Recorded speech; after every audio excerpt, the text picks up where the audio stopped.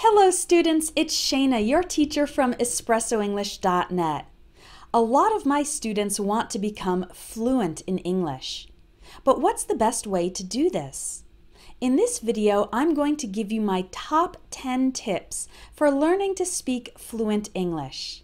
But before I get started, I want to invite you to check out all the courses and ebooks that I've created to help you in the process of becoming fluent.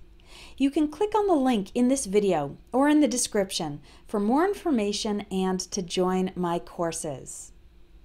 The first important thing that you need to know about becoming fluent in English is that there is no magic bullet.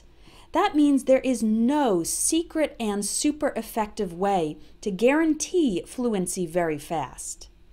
Yes, there are different methods, and some are more effective than others. For example, a good English course or program should balance all the areas of language: speaking, listening, vocabulary, grammar, reading, and writing.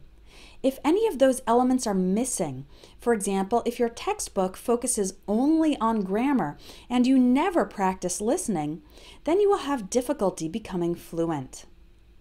But the important thing to understand is that becoming fluent in English, or any language, is a long-term process. So if anyone says they have the secret to instant fluency, don't believe them. You need to invest time and effort in the process of becoming fluent. My second fluency tip is to use English in your daily life as much as possible.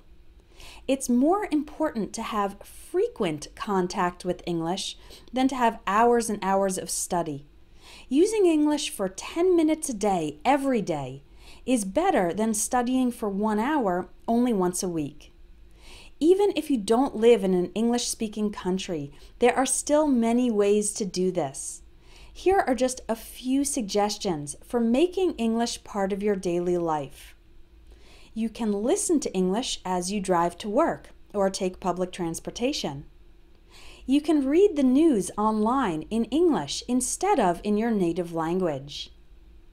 You can practice thinking in English while you are doing housework or exercise. Read articles, listen to podcasts, and watch videos in English about topics you enjoy. This is important. You will make much more progress if you are having fun during the process. So really try to use some of these tips to make English part of your daily life as frequently as possible. The third fluency tip is to make sure you balance the areas of language learning. As I mentioned earlier, those areas are reading, writing, speaking, listening, grammar, and vocabulary. And you need them all to be fluent. Many students make the mistake of focusing too much on one or two areas, and they end up being weak in the other areas. One idea is to dedicate 1 day per week to studying and practicing each area.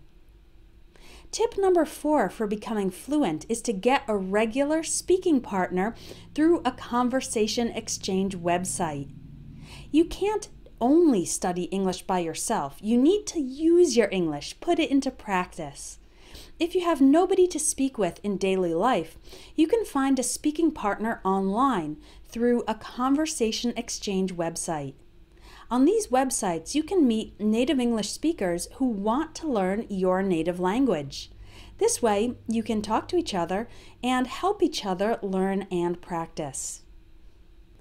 Here are just a few conversation exchange websites: conversationexchange.com, mylanguageexchange.com, englishbaby.com, and speaking24.com. You can find many others if you search for conversation exchange. Try to speak with your partner at least once a week. This is so important for practicing as well as building your confidence. Fluency tip number 5 is one that a lot of students don't think about. It's to read, watch, and listen to English in many different contexts. Here's what I mean. If you only watch news programs in English, then you will be able to understand a more formal style of English, but not a typical informal conversation between two native speakers, which is often filled with idioms and slang that you won't hear on the news. On the other hand, if you only watch movies and listen to songs in English, then you might not be able to understand or write a more academic article. And if you only use English for work, then it will be hard to talk about other topics because you won't have the vocabulary. So make sure to diversify your English input with both fiction and nonfiction, formal and informal English, academic lectures and casual conversations, serious subjects and comedy, and so on. Fluency tip number 6 is a big one. Learn to think in English. This is one of the biggest keys to English fluency. But how can you learn it? Well, there's a step-by-step process you can follow. First, begin to think with just some individual English words. So whenever you see something in daily life, try to think of the English word for it. And if you don't know it, then you can look it up later in the dictionary. Then you can progress to thinking in simple English sentences as you go about your day. And finally, you can start imagining entire conversations and stories in your head in English. This is one of the best ways to practice English because if you make a mistake, nobody knows about it. Also, you can practice thinking in English anytime and anywhere. There's no need for a textbook or classroom. The earlier you begin the habit of thinking in English, the easier it will be to speak faster and more fluently. Tip number 7 is to say things with different words. Be creative. Two big obstacles to English fluency are lack of vocabulary and pauses or hesitations. This usually happens because you have an idea but you can't express it in English. It can be really frustrating. However, if you don't know a particular word, try to think of alternative ways to express your idea. This is also important for English sentences. Sometimes you want to say something a certain way because you are translating directly from your native language, but you don't know how to construct the phrase in English. Of course, learning to think directly in English will help you avoid this problem, but also try to be open-minded and flexible in thinking of different ways to say the same message, and this will improve your fluency. Tip number 8 to become fluent in English is to practice talking to yourself. This is really an excellent way to develop your fluency and build your confidence.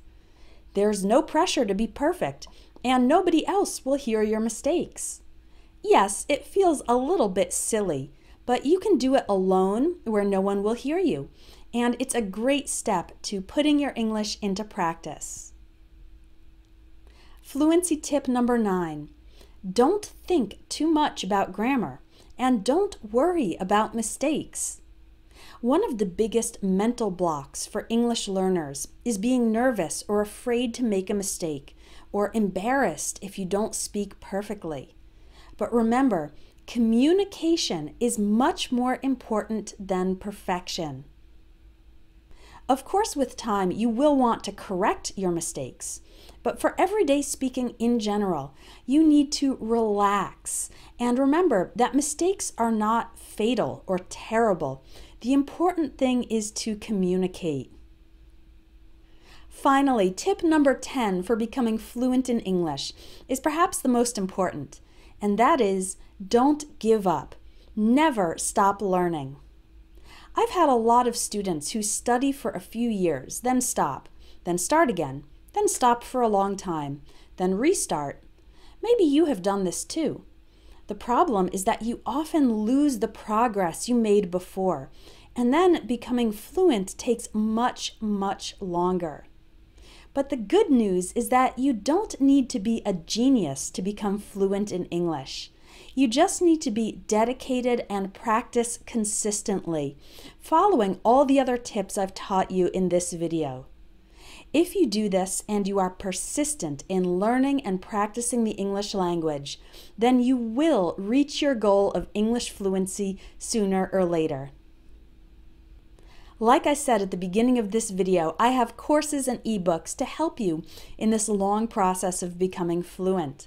You can visit espressoenglish.net to learn more. If you liked this video and you learned something that will be helpful to you in your English learning, please share it with your friends or on social media so that we can spread these tips to more and more English learners. Thanks for watching.